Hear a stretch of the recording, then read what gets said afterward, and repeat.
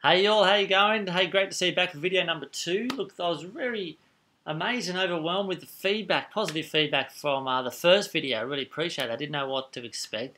What I found, there was a common theme in all the comments I got and the emails I received, and that was they love the authentic, real and rawness of it, which I thought, fantastic, that's great. And it sets me up for a hot tip for today's video. As you know, in my videos, in 3 minutes, I'm going to give you some red hot, short, sharp and punchy marketing tips. It's going to help you grow, expand and explode your business to all new heights. Okay, I have to quickly mention there was a lot of great comments about my new video editing in real-time technology that I kind of displayed.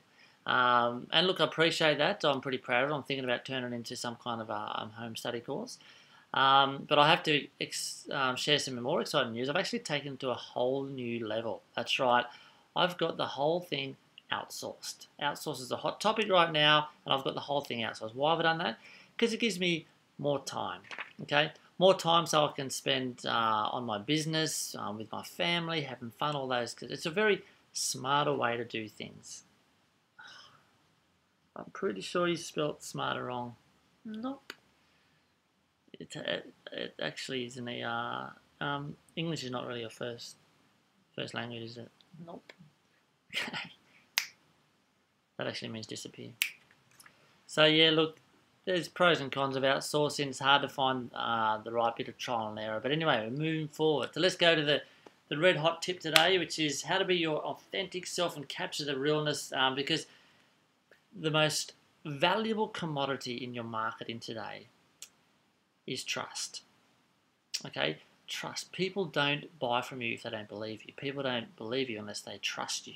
Okay, so how are you going to capture that? Here's what I do. If you're marketing yourself, or if you're working with clients and you're doing the marketing for them, I've got to capture. When I do it, when I work with a client, I interview them on Skype. Usually, record the interview, and I capture their voice and get it transcribed. And that's the real authentic core element of their voice and their language and their conversational tone. That's what people love. Most people feel compelled to use, big words and try and sound extremely educated, and they're more institutionalized, right? Here's the thing: the comprehension rate of the adults for reading is equivalent to a grade 8 student or a 13-year-old. Okay, so I try to dumb it down. Everyone thinks, "Wow, Bret, you're such an amazing writer. You make $1 million campaigns." But if you read that, what I do, it's very simple language, because if they stumble and they trip up on big words and long sentences, then they're going to start skim reading and it breaks the flow. I keep my sentences trying about 7 words long, believe it or not including AI in its and all the small words, but short, sharp and punchy with small words, so it's easy to digest and they read more. The more they read, the more they buy. I never forget that. Okay, so look, that's a real big tip. I think you can take that away. If not yourself, if you're marketing yourself, capture your own voice, make it a conversational style, be authentic, do videos or whatever, but be real and capture that authentic self. And if it's for your client, interview them and capture that language and real dumb it down, because you're going to get more people to read your marketing.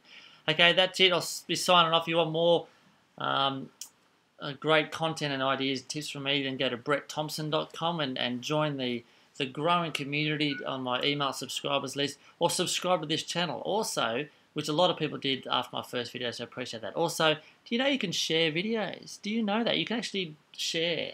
You should try that. If you have never shared a video, make this your first. Give it a go. It's kind of fun. You'll see what happens. Anyway, that's it for me. I'm going to get my outsourcer to stop this video. Catch you later on. That's not the right button, dude.